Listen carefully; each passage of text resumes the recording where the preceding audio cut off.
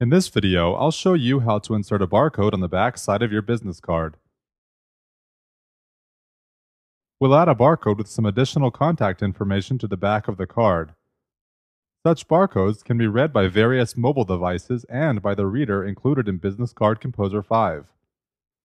To start, click on the barcode button in the toolbar and choose Code 128 from the list.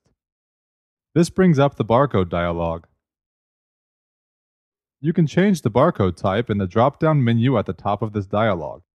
As you can see, there are 3 of them. We'll choose the data matrix barcode. The Insert Card Details drop-down menu lets you encode the information from your card's information fields into the barcode. You can encode it as either a V-card for easy entry into a database, or as plain text. Now we'll just delete the card information and paste our list of web pages. When you're done, simply click Close and place the barcode where you need it. Business Card Composer 5 includes a barcode reader that can help you read any data matrix or QR barcode from an image file or by using the eyesight. You can use this feature to check the accuracy of your own barcodes or read barcodes on cards given to you. There are also third-party applications available, so your customers should be able to read your barcodes too.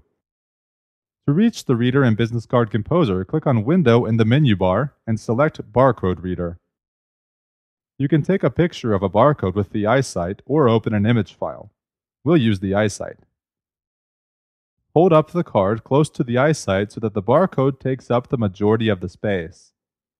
And make sure that the barcode isn't angled. Then just click the Capture Image button.